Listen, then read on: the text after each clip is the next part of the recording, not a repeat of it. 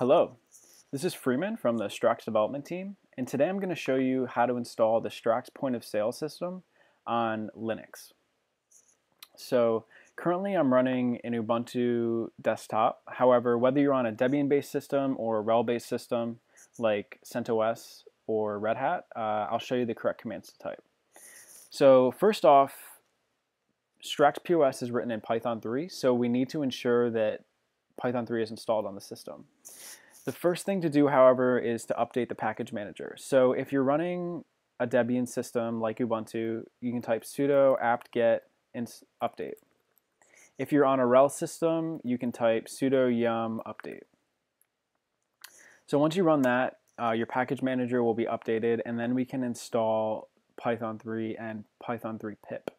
So in order to do that, if you're on Debian, you're going to use apt-get. If you're on RHEL, you're going to use yum. So sudo apt-get install Python 3 and then Python 3 -pip. Click enter. I already have these installed, but for you it should go down and pull Python 3 and Python 3 pip. So now that we have Python 3 installed, let's refer back to the documentation on the GitHub to figure out how we need to install it. So it says the easiest way to install it is using pip. And for Linux, we're going to copy this command. So go ahead and copy that, and then paste it into your terminal. Now what this is saying is we're using pip3, which we just installed, to install the package called STRAKS POS. And then we're going to pass in the install option to install the scripts in user local bin. So we're doing this because when you install STRAKS Point of Sale, it exposes an executable that you can run called STRAKS POS. And in order to enable that, we need to pass it into a directory that's contained within the Linux path variable. So that's just taking care of that. Now it'll go out and it'll install all of the dependencies for STRAKS POS. And after that's completed, you should have access to an executable called STRAKS POS. So if you type STRAKS POS, it'll boot up the server for the first time. Now, the first time the server boots up, it needs some information from you concerning where it should send the funds that it receives. So you need to either supply a list of STRAKS addresses, or you need to supply what's called an extended public key. So for the STRAKS addresses, if you click 1, you can just enter a list of STRAKS addresses one by one, and when you hit Q to say that you're done, it will create a configuration file and put those addresses in it and then start the server. But before we do any of this, as a merchant, you're going to need a wallet to store the funds that you receive. So my recommendation is to use the STRAKS Electrum wallet. So I have that already installed on Linux. Now, if you don't have it installed on Linux or another one of your computers, there's a video that we've created for Mac, Linux, and Windows on how to install the Electrum wallet. So you can go check those out, install it, and then you can follow along with this video. So I'm going to start up the Electrum wallet. And so this is the first time running it, so you're going to want to create a new wallet.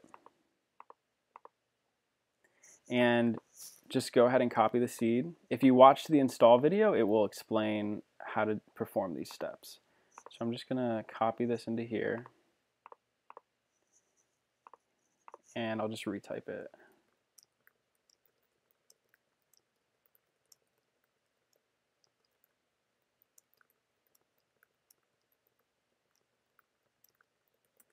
All right, and I'll enter a password.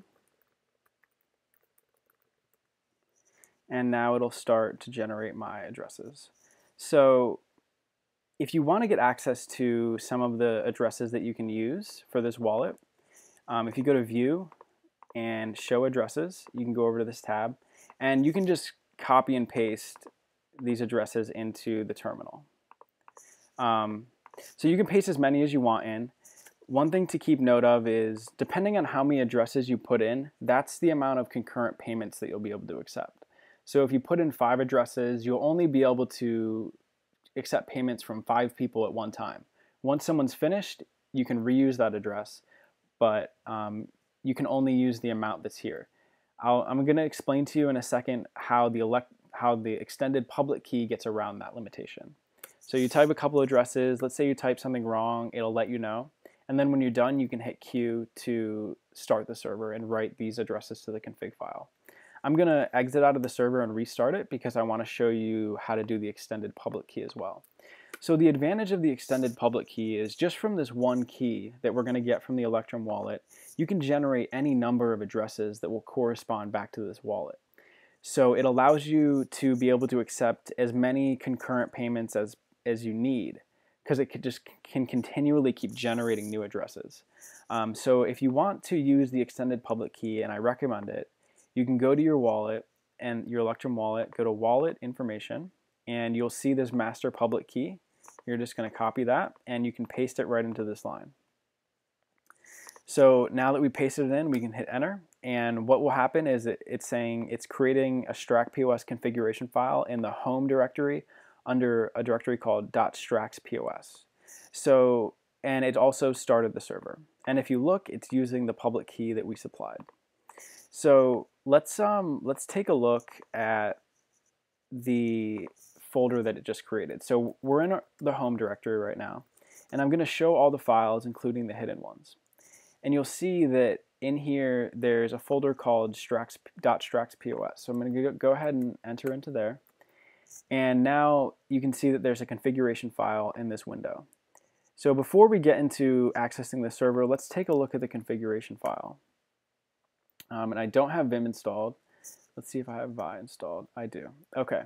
So if we look at this configuration file, you can see, if we go all the way to the bottom, you can see that the setup script put the extended public key that we provided at the bottom of the file. So that's how it knows what to use.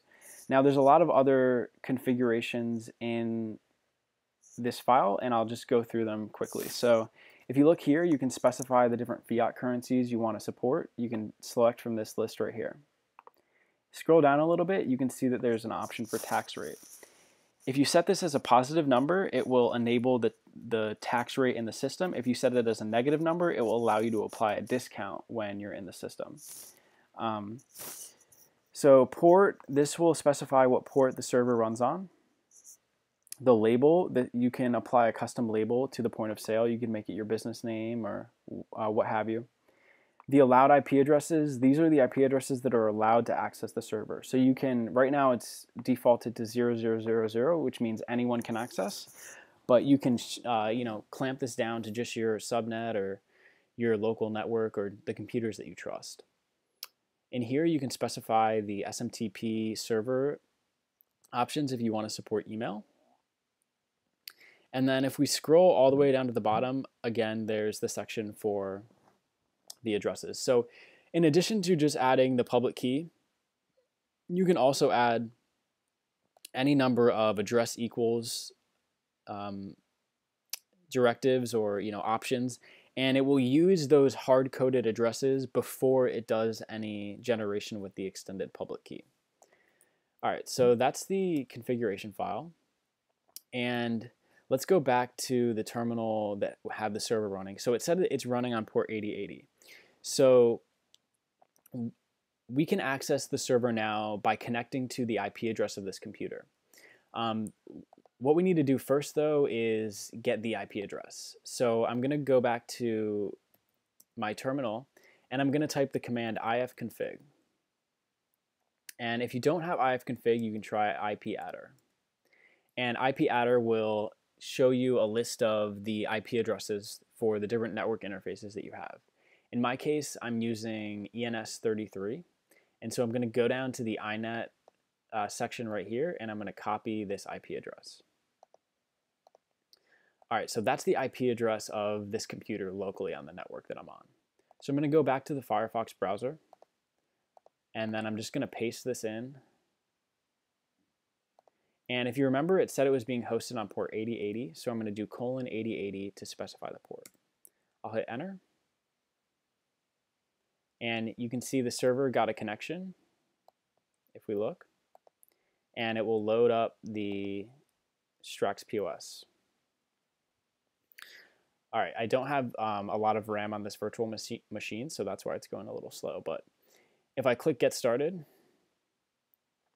we can see that we have the invoice, and you can use the system as it's meant to be used. So this is sort of the basics on how to set up the STRAKS Point of Sale on Linux. And if you have any questions, feel free to put them in the comments, or you can hit us up on Discord. My name's Freeman on there, or you can talk to any other of the team members, and we'll be sure to be able to help you out. So thanks for watching, and have a great day.